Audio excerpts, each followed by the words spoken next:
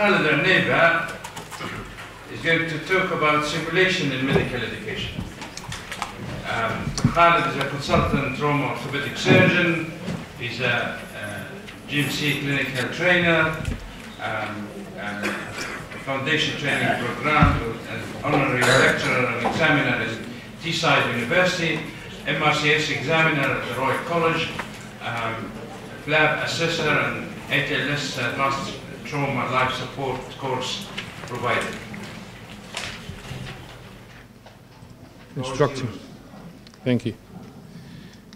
السلام عليكم. شكرا دكتور محمد. شكرا ما زلتوا قاعدين معنا. I've got two good news for you.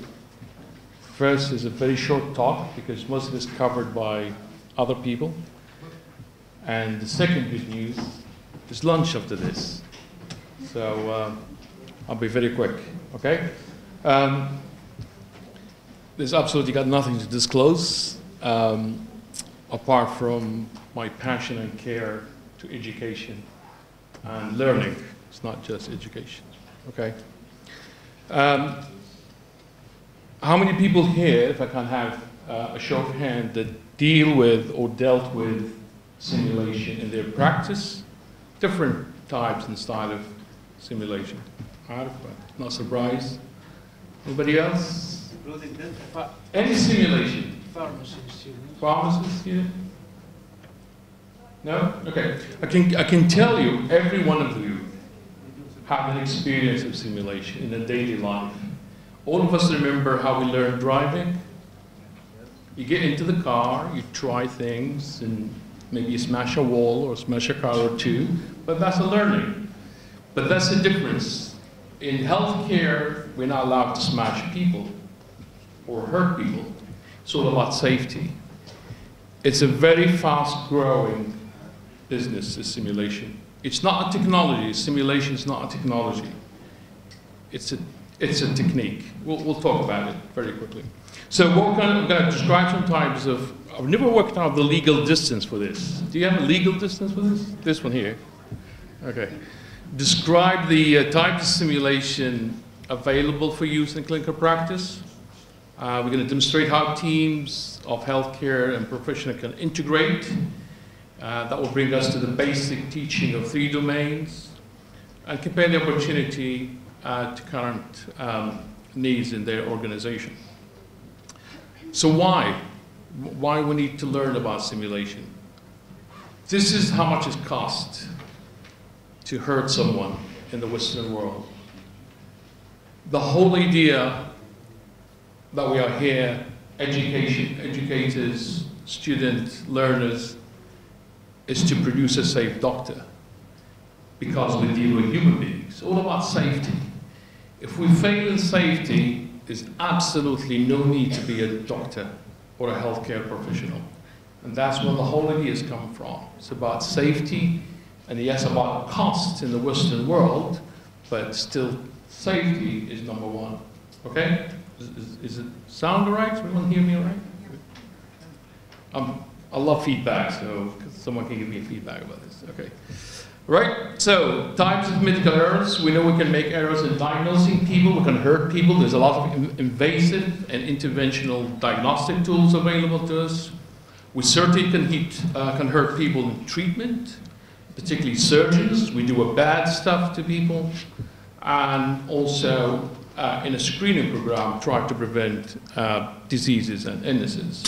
There's other ways of hurting people, which other people touch about it. Communications, and this is across the globe. This simple word or transfer or a handover or misinterpretation can kill people. And I'm sure we all been through this, either on a personal level or we come across it. So communication is the big thing. Okay? Look at this. This is crazy. If you look at the 70% of sentimental evidence come from a poor communication. That's just crazy. Okay, so effective communication and teamwork enhance the quality of patient care. Focus shift from you communicate with yourself, you organize yourself, you plan, through other your colleagues and other disciplines, okay? So, this is a well-known fact, we know this. Leading healthcare organization driving improved patient outcomes, World Health Organization and Joint Commission, the benefit of interprofessional or professionality will improve patient outcome. So why, what is simulation? Just come back to basics, just come back to what we're talking about. So it's a technique, not technology, to replace or amplify real experiences with guided experiences, often immersive in nature, that evoke or replicate substantial aspects of real world in a fully interactive. Everyone can read this. If you need a reference, you can look it up. We all know this, and that's why my lecture is a bad idea for you, because you're not going to learn anything. This is how much you're going to learn from lectures. The first 5–10 minutes, you're going to listen to me, and then all of you are going to fall asleep. And I don't blame you, because I do the same thing. Okay? So that's why the demo comes. Look at the teaching others. Look how much you learn, how much you retain when you teach others. Okay? Look at the practice, when you practice something. We in the surgical field, interventional specialty, we know this. You do the operation once, you learn it straight away. You read about it 100 times, you still can't learn it. We live this on a daily basis. But this is the pyramid that we should believe in and should practice. It's not always easy. There's a lot of factors involved in this. Okay? So, why simulation is a growing issue? We do complex stuff. We do a lot of stuff nowadays. You can't practice in a human body. You can't practice in a human being. You've got more procedures, more interventions, more regulation. Lawyers are waiting for you outside. You know, you're going to go to, you know, nowadays there's so much restriction, there's so much hammering down on medical practice.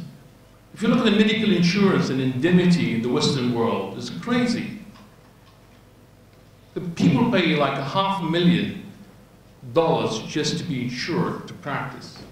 People don't make $500,000 a year nowadays. So it's not an easy business. So this guy here, he's summarized a feature of best practice in simulation-based that could be a lead to effective learning. It's not just, the nice thing about simulation hands-on, it's about effective learning. And we learned so far from excellent previous speakers, what is effective learning? It's an integrated learning. It's knowledge, skills, attitude, professionalism, communication. If you can integrate that in one setting,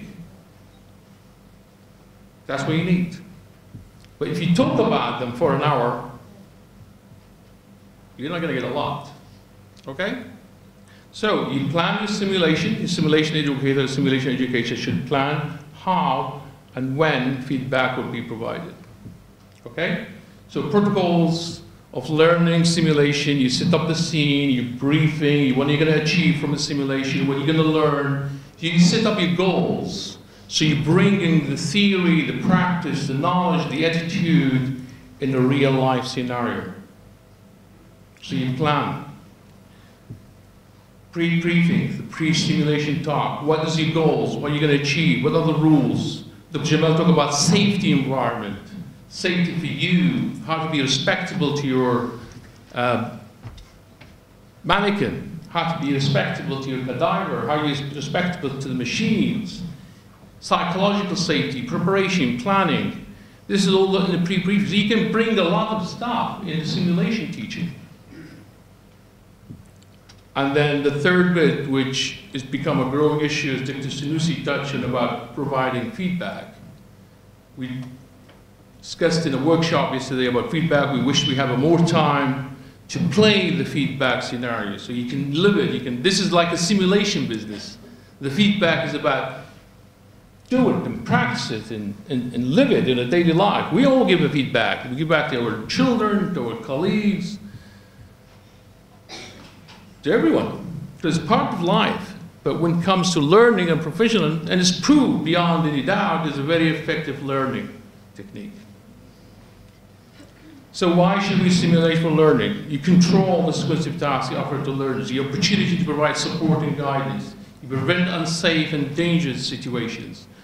Greatest task, or create the tasks that really occur real life, because now there's some complex operation in every surgical field, some intervention thing. It's the best chance to practice them in a simulation scenario. So, human patient simulator, standardized patient.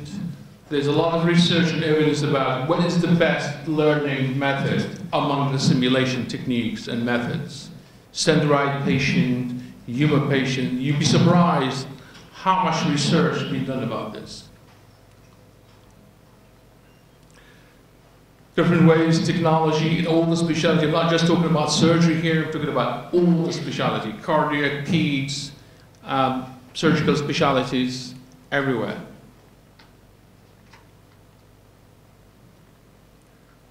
So, microsim in hospital has become available in the biggest and advanced institutions now. You'd be surprised, or really, if you go on YouTube, you can watch this, the microsim business. It's a huge development. So you learn a lot from it. You can watch it as if you're there. So you can assess all the parameters, you can assess everything in the patient. VR, visual reality, you know, we all love it. Computer technology, simulation in the machine. So there's the dimensions, there's 11 dimensions of the simulation in general, but we need to know from the start, what's the purpose and the aims of simulation activity? Why are you doing this? Why do you want to get out of it? Okay? Type of knowledge, skills, attitudes, behavior, unit of participation in simulation, experience in simulation, healthcare domain. There's a lot of things you can learn. I'm just going to run through quickly. I don't want to bore you with this. Okay? And then you finish off. You finish off with your debriefing. Well, this is bringing all the other skills and knowledge and education on a simulation scenario. You can judge and assess the feeling of the participant. You try to summarize up. You try to get the facts after the teaching and experience process. Understanding and exploring the participant perspective on the scenario. So you can bring in your scenario, in simulation, a lot of education, a lot of tools, a lot of learning experience. So we know all the feedback, what worked well, what should be changed next time, and major take-home message. Okay? Remember psychological safety, we talked about it, we talked about enhanced teamwork and collaboration, and you can improve about critical thinking, you can improve judgment, you can improve organization culture. There's a lot of things you can do. There's a lot of research supporting this. You can look it up if you like, but I don't want to bore you with this. Lunch is waiting. Patient outcomes, we all know that. Okay, so this is the biggest thing, which I'm going to run very quickly. Is it profitable? Is simulation profitable? Yes. Yes or no? Do you make money out of it? No.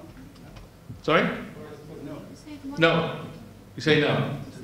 You save money. How? Save money.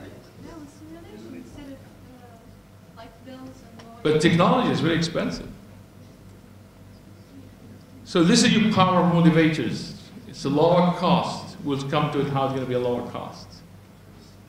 Safety, absolutely. It can cost you to pay out for hurting someone. That's why you need to do the maths. You need to do the calculations. It costs you a lot from the lawyers just to damage you, hurt someone. Okay? Better accident symptoms cases, reduced training time, reduced errors. Reality is, we should all invest. A return, what's your return on investment? That's how it works. You're paying a lot of money, you're saving a lot of money later. That's how it works. Cost saving. This is how much it costs in a catheter-related bloodstream infection. Just a simple procedure, how much money they save by just simulating the technique to their student. It's a lot of money. And you can make money, direct revenue. You can teach. You can charge people. You can make money out of this. Okay? How quick is that?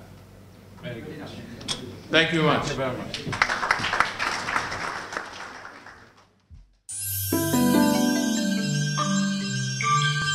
you.